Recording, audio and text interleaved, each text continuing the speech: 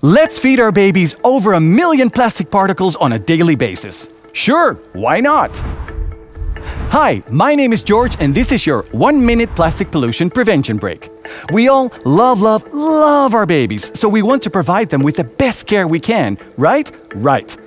But that's only possible if we know how.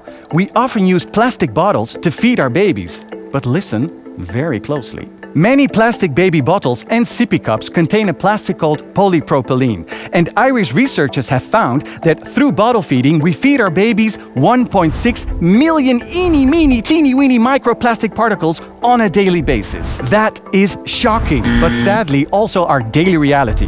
But listen up, there's actually a simple solution to avoid all these plastic particles. Swap your plastic baby bottle for a stainless steel one or glass. To find out more about alternatives for your everyday plastic products, download the My Little Plastic Footprint app. Do it!